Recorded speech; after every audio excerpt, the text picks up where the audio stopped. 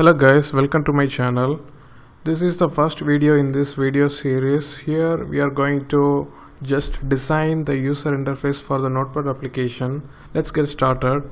First, create a new project. Select Windows Form application and just give it a name. I'm going to give it as Notepad application app. So let's create it.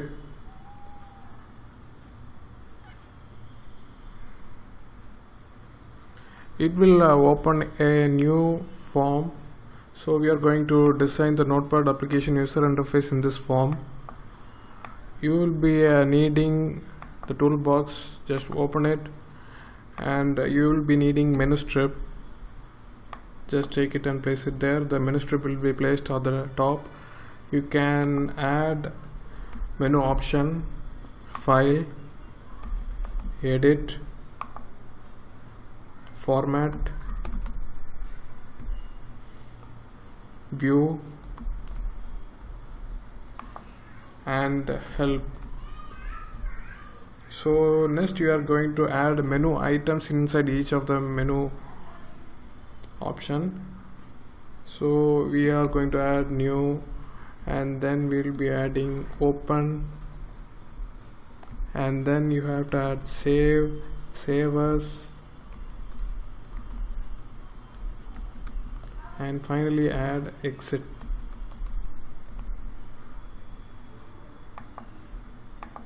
So we have added all the options in file menu, and then we have to add the similar for edit menu and format and view and so on. So we have to add one more component for this, that is rich text box. So this is the rich text box. You have to add it, and then just you have to select doc in parent container.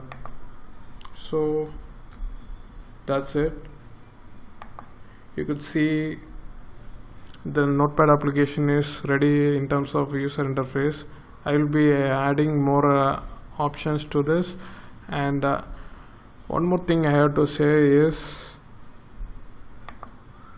you have to add a shortcut key for each and every option. So select the particular menu item, then go to properties. You can see in the property window that it has an option called a shortcut. Go there and select control. For a new item it's control N, so select control and then click on N. So it's updated and it will show control N here. And then for open you have to select control O. So control and then select O. So do the same for each and every of the every controls here. Let me pause this video and complete this user interface real quick and just get back to you.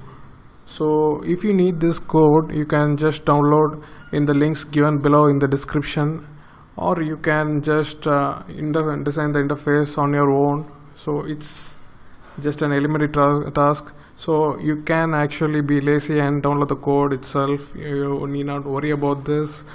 We can worry about the code part in the next video. So let me pause this video and just complete the user interface real quick. So the user interface is now complete, and I have added all the options for each of the menus here. For edit operation I have added these many options as in a typical Notepad application, and for format we have word wrap and font, and view we have status bar and help. We have these two options here, and also I have added all the shortcut keys for each and every menu items that are in a typical Notepad application. Here we have shortcut keys for all this. You can select as I have told before. One thing I have to say here is you need to have a proper naming convention. I have my own naming convention here. When the components are here in this menu bar, I will be naming it as this particular text followed by menu. So I will be naming this as file menu, and this is edit menu, and this is format menu, view menu, help menu, and actually and you have to do the same for a menu item as well, and I am doing this in my own way. You can follow your own convention, whatever you feel like it, whatever you feel like easy to follow. So I will be following this convention. Actually the text new followed by where it is being placed, that is file menu. So I will be naming this as new file menu, open file menu, save file menu, and save as file menu. So basically I am repeating everything, this style for every menu items. So you can just download the code from below in the given in the description. So you need not worry about all of this. This is just elementary stuff, and it's not real programming in itself. You can just drag and drop things and get things done easily. So there is nothing to learn here, it's just it.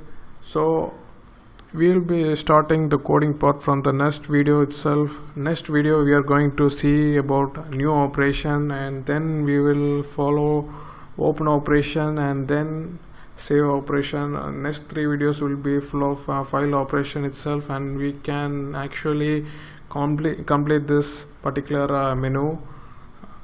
And that's it for this video. Thanks for watching this video. Like and share, subscribe to this channel for future videos. Thank you.